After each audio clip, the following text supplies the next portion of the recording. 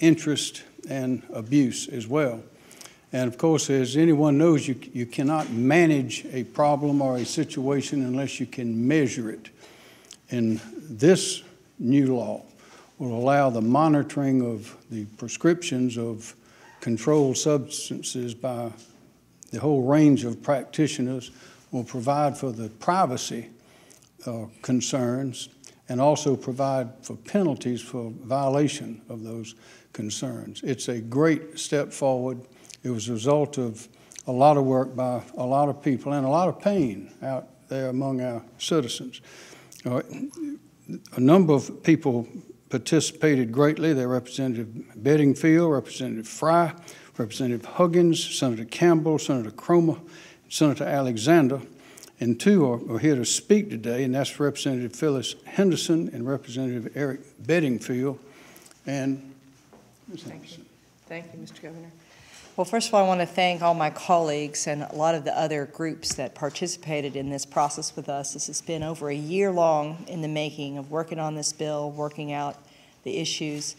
We're now going to join 26 other states in requiring physicians and others who prescribe controlled substances, requiring them to check the state's prescription drug monitoring database to check a patient's prescription history before they prescribe prescription drugs. It's going to give them the opportunity to not only check the history, it's also going to give the state and law enforcement the opportunity to look at prescribing patterns by physicians and begin to root out some of the problems and help us get one step closer in fighting the problems that we have with prescription drug abuse in South Carolina.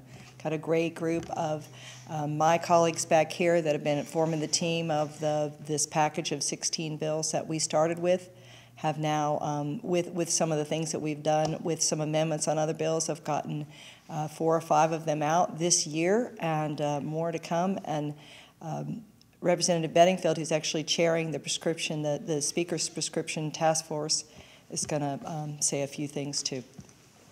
Yes, sir. Well, thank you, Representative Henderson.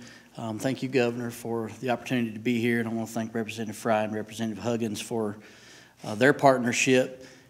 This year, we introduced a package. Y'all remember our press conference towards the beginning of the session where we introduced about a dozen bills, and this is a major piece of that particular project, and hopefully we'll have a lot more to bring to bear as the Opioid Study Committee continues its work.